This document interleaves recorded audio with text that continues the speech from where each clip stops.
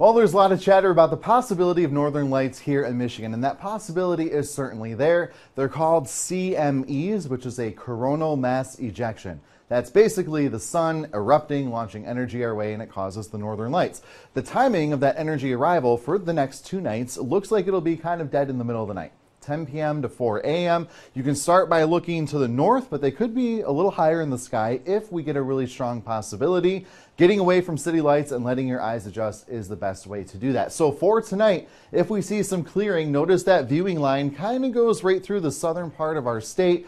But as we go throughout tomorrow night, better chances exist, and that line goes all the way down into maybe even Kentucky. So they will definitely be a little higher of a possibility for Thursday night into Friday rather than tonight. So what we're looking at here, this is how you measure the strength of the energy coming to cause the northern lights. And we need at least a 6 to see them here in Lansing. A 7 would be a lot better. And the forecast for those, exciting news for everybody, especially if you really want to see them.